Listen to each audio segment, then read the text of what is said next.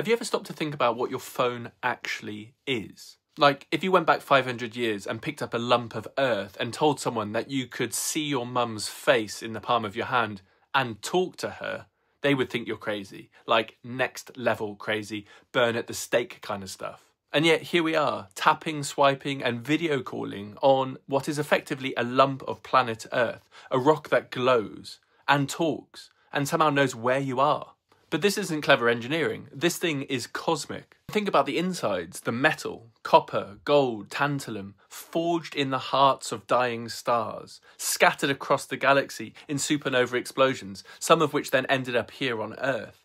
And then we dig it up, we refine it, and it ends up as the circuitry inside the device that you hold in the palm of your hand. Take the glass screen. It started its life as sand, the same stuff that you find in your shoe after a day at the beach. But melt it, shape it and polish it and you get glass. Even the plastic case has a story because it's made from oil, and oil is ancient life. Dead plants, plankton and creatures from millions of years ago turned into black sludge, and that black sludge became the case of your phone. And here's the thing, the sand, the metal, the oil, it's been around us since the dawn of humanity, and yet it lay dormant for so long. What changed wasn't the stuff, it was the knowledge that humans created.